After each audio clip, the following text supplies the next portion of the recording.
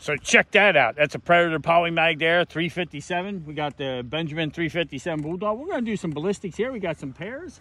And we have a Firebird target down there in clay. And see what kind of ballistics we get. All right.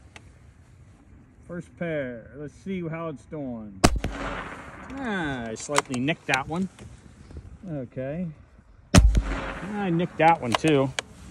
And, all right, ballistics testing. Where'd the clay go? Here, keep in mind, that was 10 pounds of modeling clay with the Firebird target there. And I think we have a, oh, here, we got something over here. Yeah, not much of anything there. You're not gonna believe this. You're not gonna believe this. There's the red tip from the pellet.